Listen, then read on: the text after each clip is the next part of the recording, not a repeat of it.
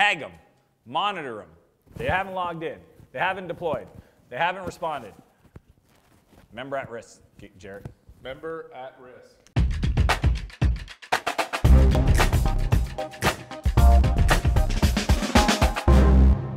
Five reasons you have high churn in your product. Now, if you're not a SaaS business founder, churn is the amount of people that cancel every month. You know, I have entrepreneurs reach out to me when they have like a $200 lifetime value of a customer, and if they're charging $100 a month, and that means it's 2 months and the person leaves. I also get people that have a 10-month lifetime value, where essentially if they're at a 10 or 12% churn every month, the customers, imagine this, every 10 months they got to go find 100% new customers just to even keep even keel. It's crazy. In the best products, I want to share a strategy. I'm going to talk to you the 5 reasons that customers are churning, but if you do it right, you literally can have a product that has an 8% annualized churn. Most people are at 8% per month, and I'm like, hey, where are you at? And they're like, oh, and I'm like, man, that's crazy. Now, I know this firsthand because when I was building my company, Flowtown, it was an email marketing SaaS product that integrated social data and emails. And I remember 6 months into the product, we were starting to run our reports, because in the early days, you don't have a lot of data. And when I pulled the report to share it with my co-founder, Ethan, we literally had a 12% per month churn. So the scenario I just shared with you, a 9-month lifetime value, did not create an incredible company. Now, the good news is we actually built a marketing channel to support that. So we were growing every month, 20, 30%. But if you kind of looked at the top line growth and the churn, you would have seen a huge fall off on the underside of that chart.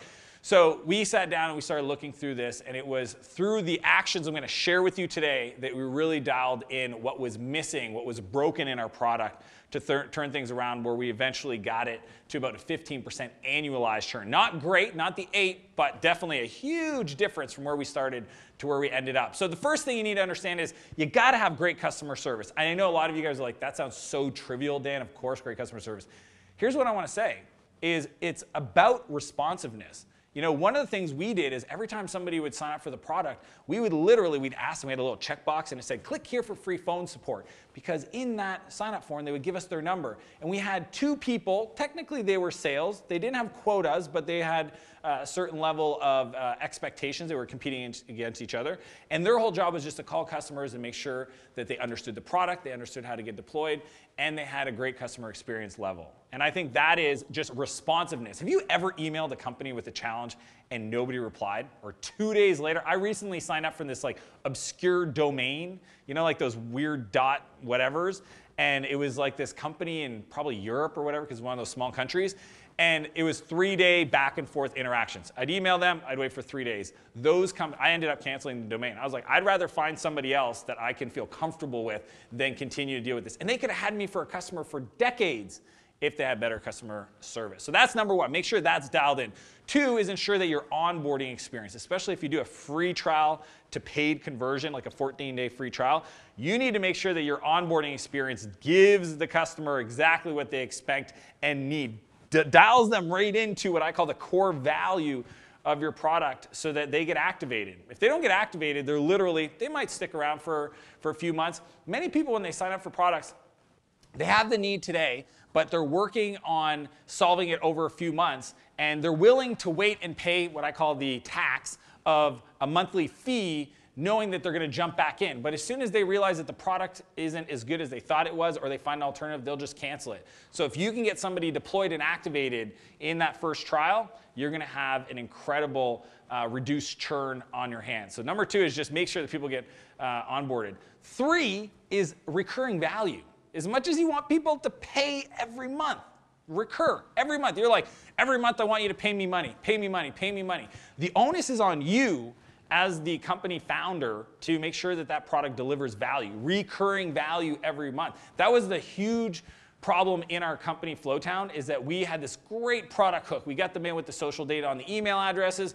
We even had a few templates that we gave them, but we didn't give them a reason to continue setting up and automating their essentially outreach on social media for their customers and their marketing. So we had to look at the product, make sure that the product delivered recurring value. So if you're having that issue, if you have like a 2-month kind of value and people churn because they kind of get the need, they solve it, and then they move on, you got to look at what other features can you create to really build that kind of value. Here's a great question to ask yourself and your team, especially for your customers, is what do you, so I'm asking a customer, what do you do 3 minutes before and after you use our product? Because what they do, those actions, will help me build a more broad and attractive and ongoing value stream to my customers. Number 4 is just a lack of customer success. You know, I really think that there's kind of 3 core phases to the product. There's attract, convert, and then expand.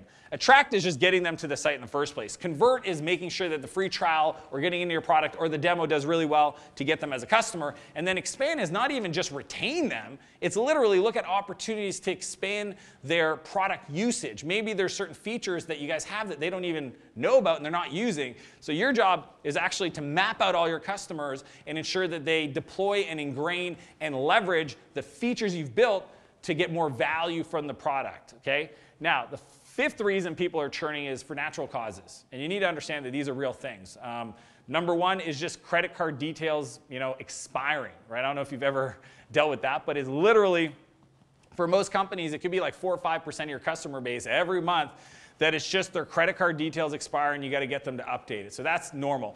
The other one is they're downgrading. So they might have been using a lot of features. They had a big company. Maybe their company kind of downsized, or they've kind of found another way to solve the problem. So they've downgraded their feature set. So that's, negative churn on the revenue side. And then finally, it's just businesses die. I remember talking to the CEO of Constant Contact, Gail, and she was like, the challenge for us being in the SMB space, or what she called the very small business, VSBs, is that, there's a huge 8-10% a year kind of death rate of just small businesses. So if you're in that market, you've got to combat, if you're trying to get 8% churn per year, it's going to be tough because you're going to get just companies, going out of business. So those are the 5 reasons. Now I want to give you a tip, okay? This is huge.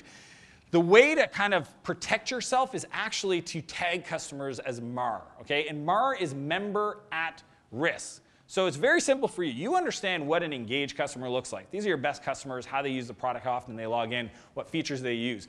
You can literally just write some simple code to monitor that. And if somebody doesn't log in for 2 weeks, if somebody is not deploying the features, if they signed up and they haven't used the product a whole lot, you can flag them as MAR and then have your customer success team reach out to them to make sure they go from a member at risk to a high retained customer. That is your opportunity. Number 1, make sure your customer service is rocking. 2, your onboarding delivers the core value your product promises. 3, make sure that your reoccurring value actually is delivered and perceived from your customer on a monthly basis. That's a product issue.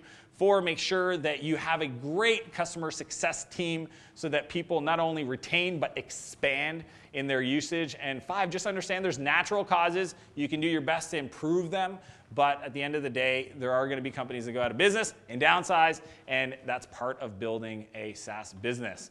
So as per usual, I hope this video finds you well. I also want to challenge you to live a bigger life and a bigger business, and I'll see you next Monday. If you like this video, be sure to subscribe to my channel for other tips and strategies on how to start and grow your business. I'd also encourage you to join my newsletter where I share community contests, exclusive invites, and other free entrepreneurial training. And if you're ready to get going, I've got 2 videos queued up for you. I'll see you next week.